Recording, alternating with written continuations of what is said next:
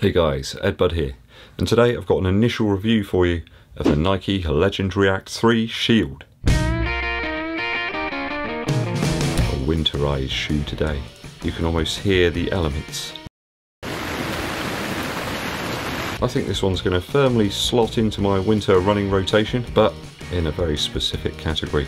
So I didn't try the original Legend React, so it's a bit of a new experience for me. I had lots of images in my mind what it might be like, but something drew me to this one. I kind of like the styling of it. I'm hoping perhaps that the React was going to be a little closer to that in the Infinity run rather than the React I found in the Pegasus 37 or the Zoom Fly 3. I didn't like that. I'm convinced that some of the shoes have different types of React, a little similar to Fresh Foam and Fresh Foam X. So retail over here in the UK is 95 Earth credits. Notice I didn't say pounds. One big thing to tell you about is the weight. UK size 11, US size 12. This one comes in at 350 grams.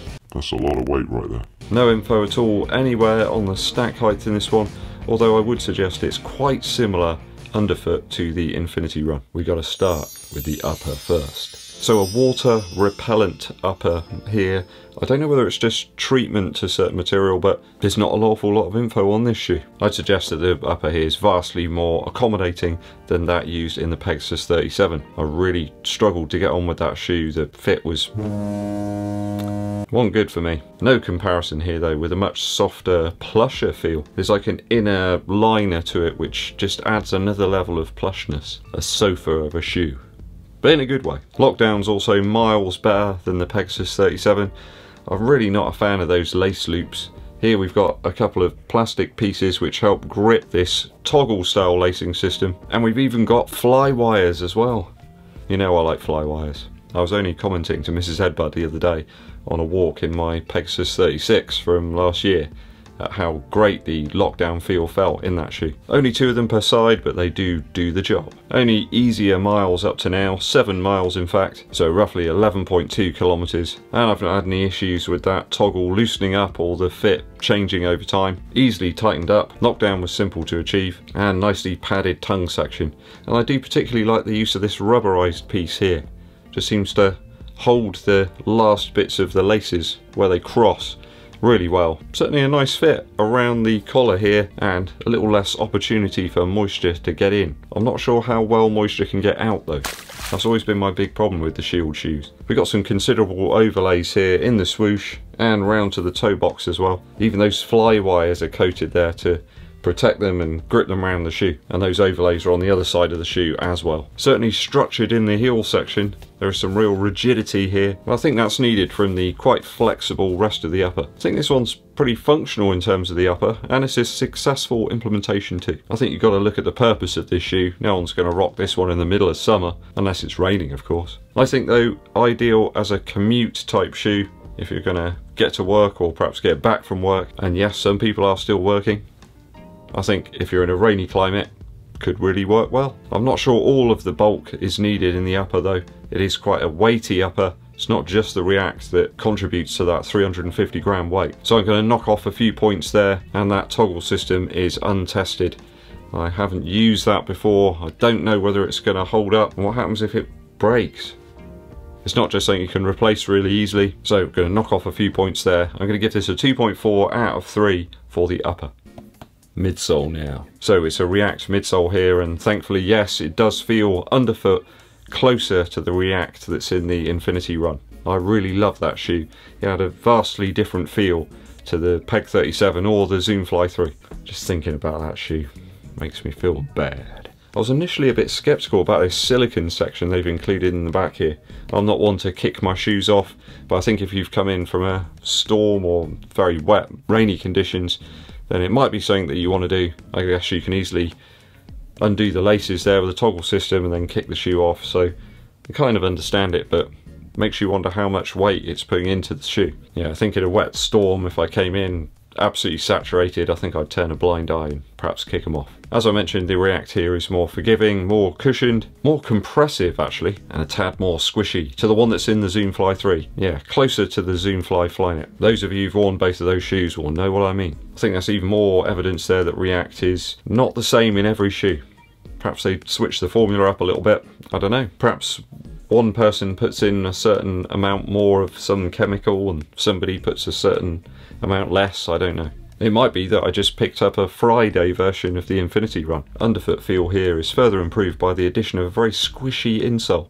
It is one that appears to be stuck in and isn't one of the typically sized ones that you'd find in a Nike shoe from over the last 18 months. Closer in shape actually to the one that's in the Tempo Next Percent, although it's not made of the same stuff. Just a really nice step in feel to the shoe. I was really pleasantly surprised. I would suggest though, again, the weight is the issue here, and it's going to mean that the midsole isn't perhaps the most versatile. I don't think anyone's going to pick this shoe up to do tempo runs, any speed work or anything like that. It's going to be a daily shoe to grind out those miles. Not one I feel like I want to run at any sort of high pace. From that sense, it could be a really great long run shoe. In fairness, this is not a massive departure in terms of underfoot feel to the Saucony Triumph 17 that I tried out earlier this year. It's going to be a daily use shoe for me, and that's what I think the midsole fits.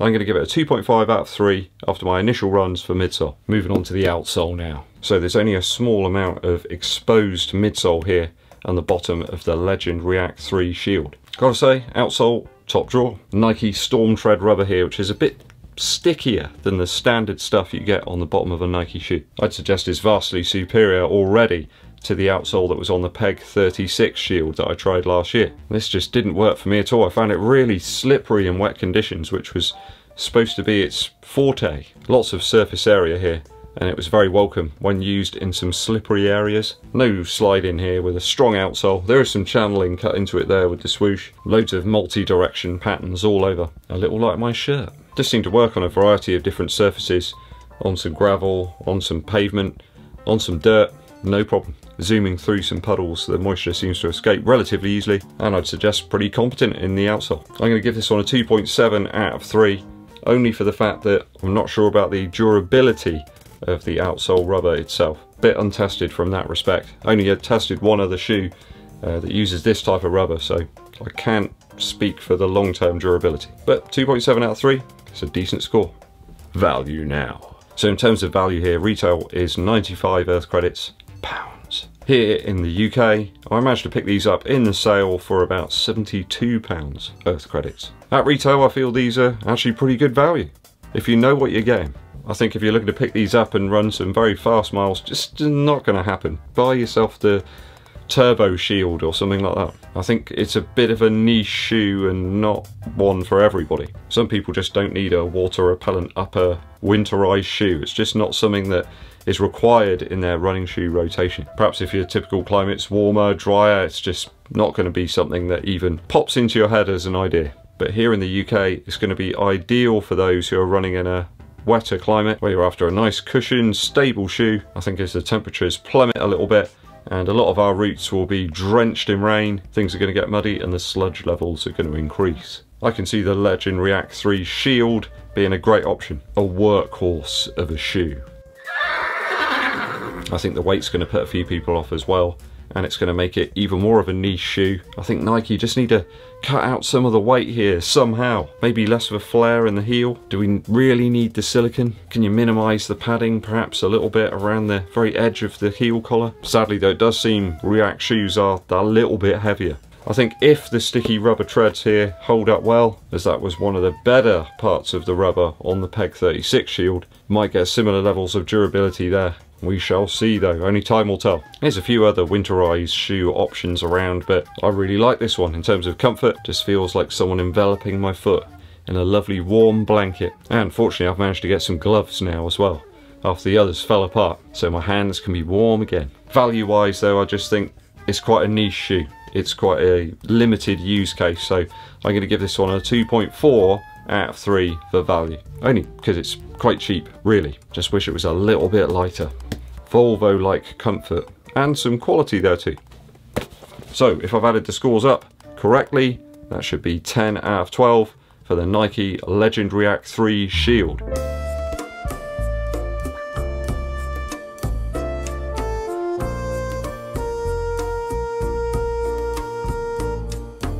Have you tried out any of Nike's Shield options over the last few years? What did you make of them? Is this a shoe that you're going to go for?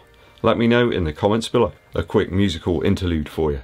Now, Christmas songs don't get any better than this one. It's not cheesy, it's got some sincerity about it. The Eels, Everything's Gonna Be Cool This Christmas. You can find this one on the Eels Useless Trinkets, B-sides, soundtracks, rarities, and unreleased compilation. It's like 20 years of Eels, B-sides, and unreleased stuff. Fantastic album. Everything's Gonna Be Cool This Christmas is a rockin' electric guitar blast, where he even states at one stage, "Baby Jesus, born to rock." He talks about the fireside, the Christmas tree, throwing the logs on the fire. It's all in there. You can imagine him there getting very excited about Christmas, and it's just released with this distorted electric organ, furious drums. It's at breakneck speed as well. I love this track. Ever since I first heard it, back on the B-side of Cancer for the Cure, I think it was in 1998. It's been one of my favourites. It just gets better every year as well. When you got so much music out there at the moment, it's just plastic produced tat. You don't want that. You want a nice wooden toy, and that's what this song's like. It was created and made to last. So go and check it out. Everything's Gonna Be Cool This Christmas by the Eels.